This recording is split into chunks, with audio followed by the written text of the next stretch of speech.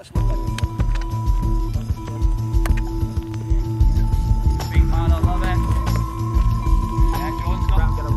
that ear of the ball, the outside ear.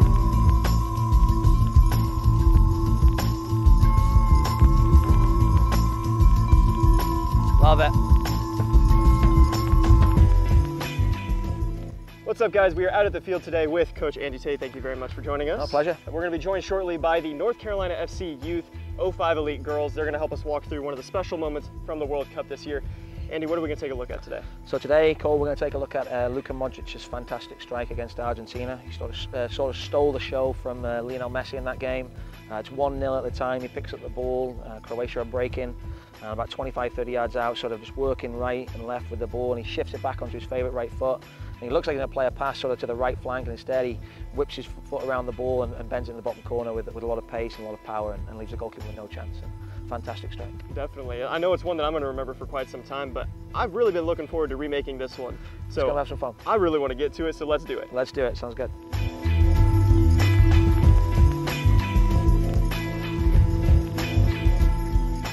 We're striking a little low right now, and that's why the ball's going high. So strike a little higher on the ball, okay?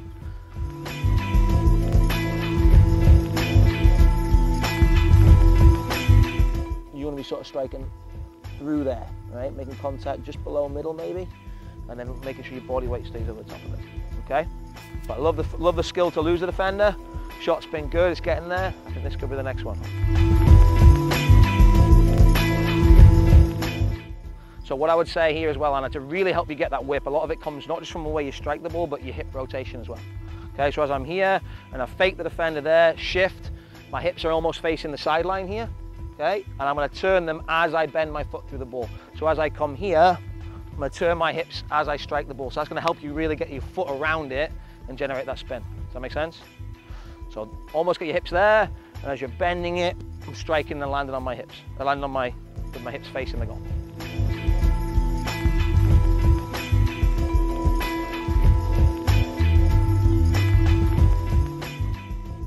There you go, one more, last one.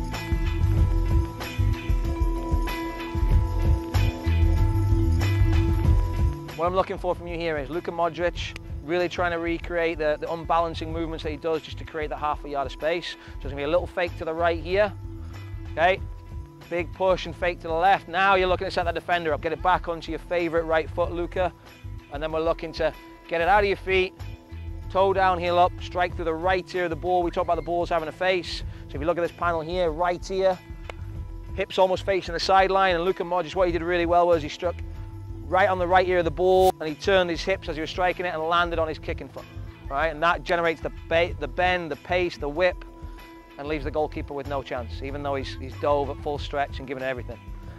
So you can almost go for a top left stanch. Yes! There we go. Great strike. It really is just a testament to how much Modric will practice something like that. Yeah. Because that's not something you see a midfielder hit every day. Right.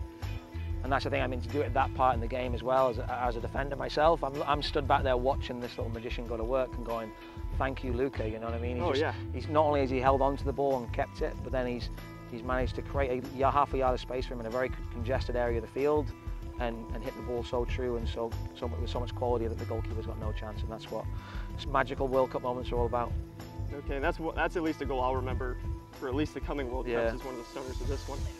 But if there's probably, let's say, 2 to 3 things that you would recommend somebody to take home, really work on for something like this, what would you say those 3 are? Great. Well, obviously, I think the thing we saw with you playing with the shot was, I think that your touch was so important. You know what I mean, getting comfortable on the ball and then unbalancing the defender, and then when you see the space, being able to shift that ball into the space and take advantage. So I think that individual skill on the ball is important. That would be my first thing, and then obviously the technique of the shot is the next important thing.